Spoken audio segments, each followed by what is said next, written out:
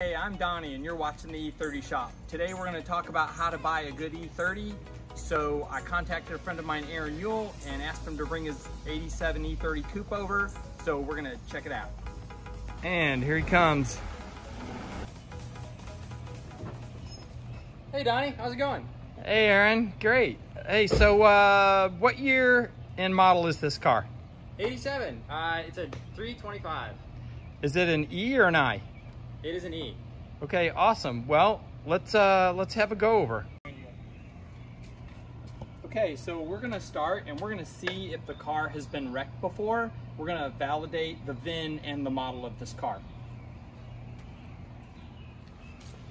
You wanna follow me, Aaron? We'll come on around here.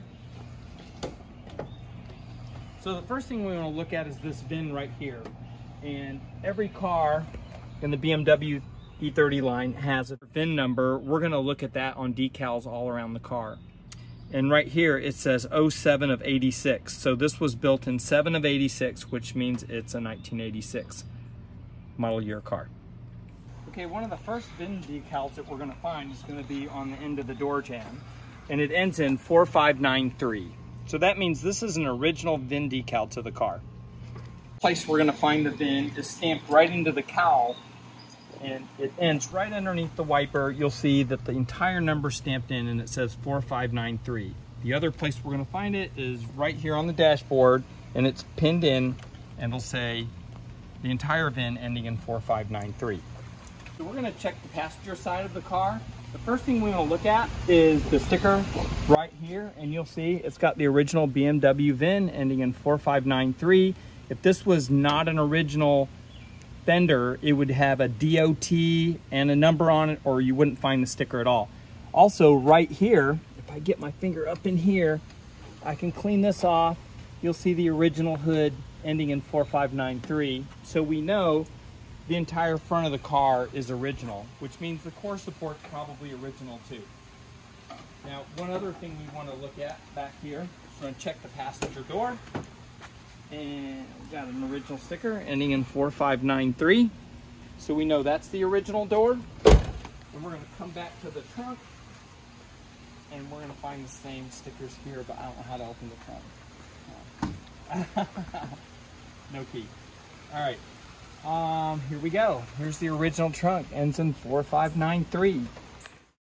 A couple more pieces of information that you want to know is if a fender's been replaced, this seam seal from the factory will be broken, and you can see it goes right over the nut. So this has never been removed. On a car that's had a fender replaced, this will be probably completely different and the nut will be free and clear.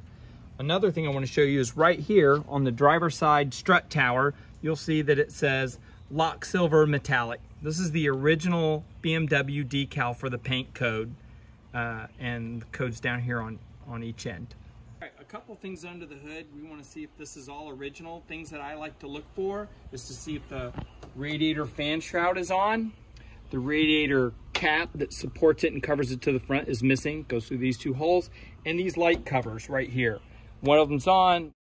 If you look over here, you'll see one clip is not clipped in and the other one's missing. And then I also like to look at the battery tray right over here.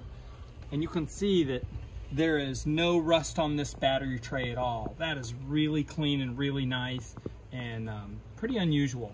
Driver's side, I noticed a couple other things. I noticed it's got a little K&N sticker here, which just means this is the stock air filter and they have a K&N filter inside. It's nice to see that this is all complete and all here. Also, you know, here's just something I noticed. This is the ground, goes right over here to the hood. There's some things that are nice to look for in the trunk, or to see if you have all your tools. I do notice that the antenna is missing, but I bet if I pulled this back, yeah, the power antenna bracket is there, but the power antenna unit is missing. The original Hirsch power antenna unit, which can be replaced easily. And then over here, we got the tool kit. And some of the tools are in here. It's missing the little crank to help move the sunroof in case it jams up, or a window regulator. It's just missing maybe the screwdriver and the pliers, just a few things.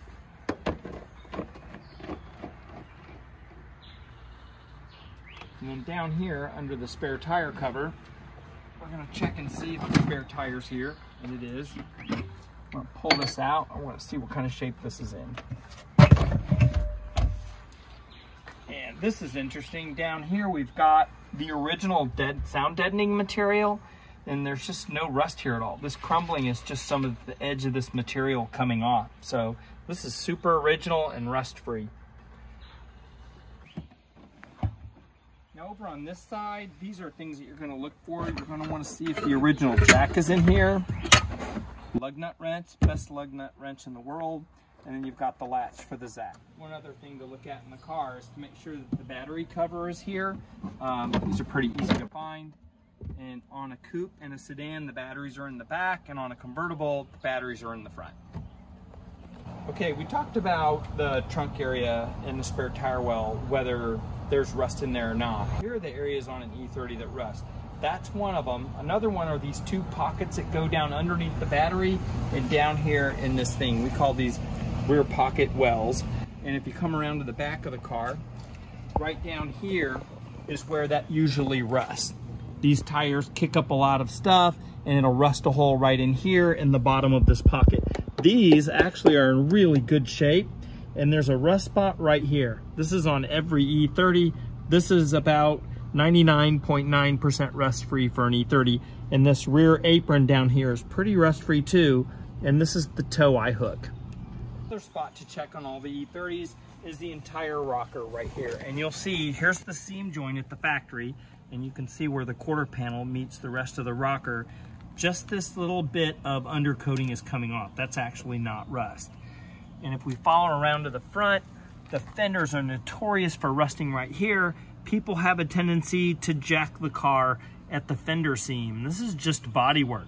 There's two frame rails underneath the front of the car. The jack goes another 10 inches in, and you jack the car on the frame rail, not the bottom of the fender. This can easily be pulled out with pliers and recoated. One other spot to check is the sunroof. The sunroof is mounted onto the car by 3 hex screws on both sides. They tend to rust there a little bit. You can replace the sunroof seal. It's about $138. It's actually really easy to do. I have a video where we replace a metal roof with a glass roof, and we'll show you how to replace the sunroof seal.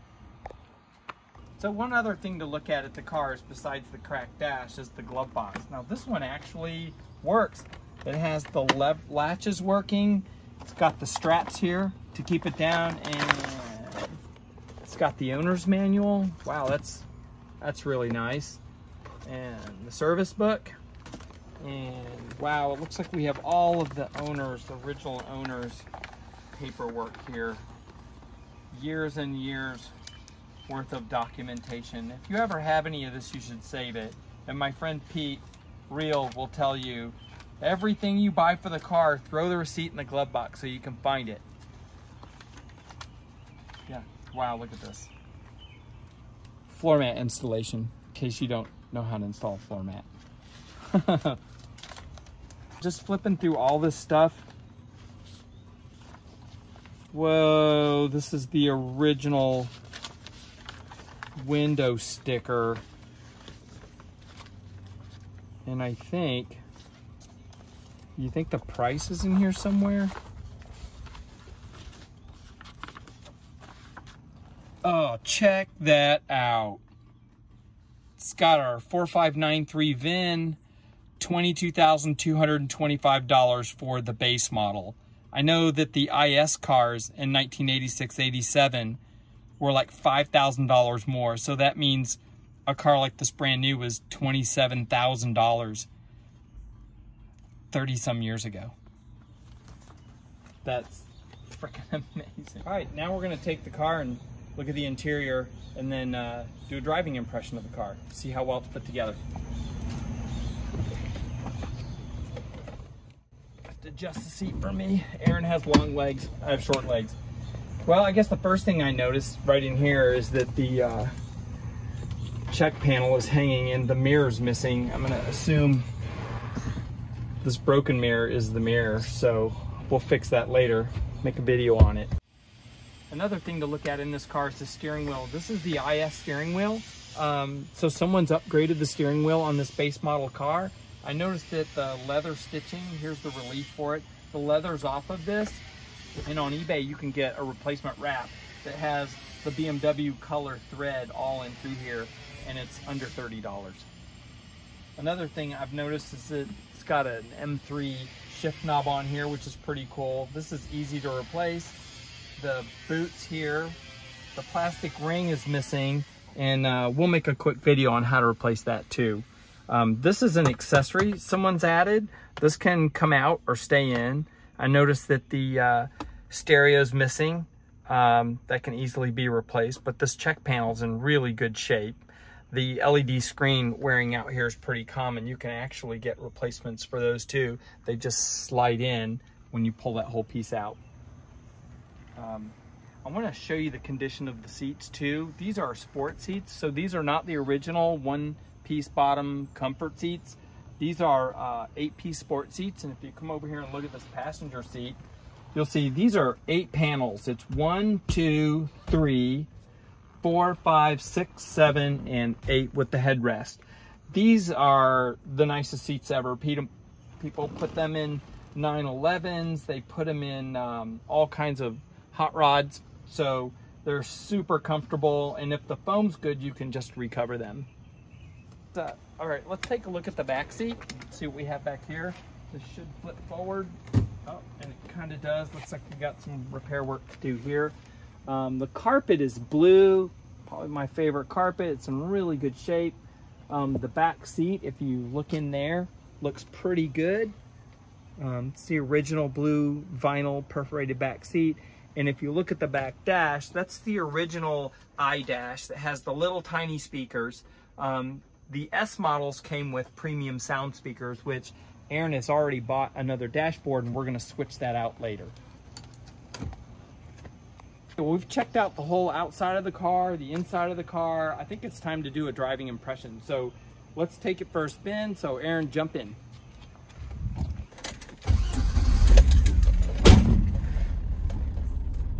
Starts and runs really good. Idles at 700. That's great. We got our check engine light, which is pretty normal.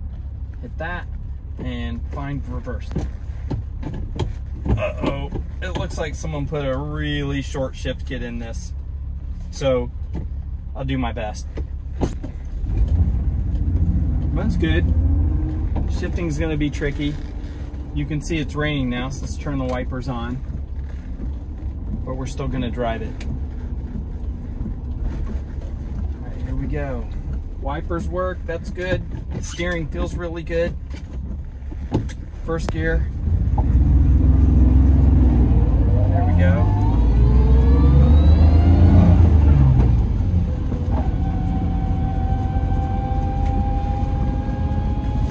Put our seatbelt on first. It's a bad habit.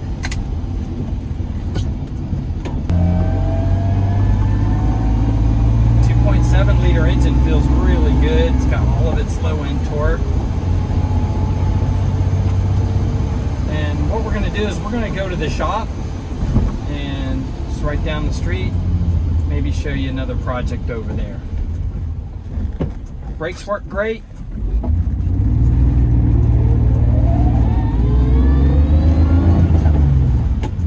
I think the only thing we need to deal with on this car is the body roll. It's got a lot of rear end swinging around, so that means we need to go through all the bushings, and that's not too bad to do. We're just pulling up to the shop now, and I got something I want to show you. It's cooler than that 59 Apache truck too.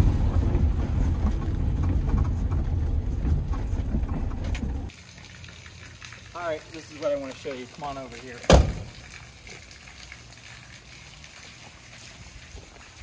So there'll be a big video on this build later, but I found 2 M3s, believe it or not, on a farm, and we picked both of them up, and this was one of them, and believe it or not, it's all here. So this is kind of cool if you want to come around behind me.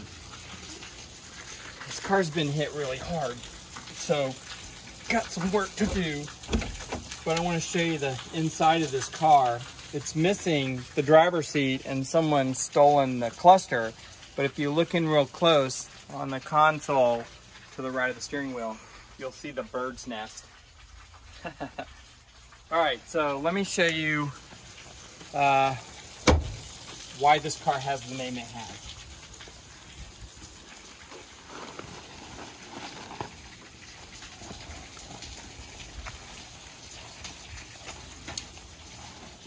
So this car is going to be called T-Bone.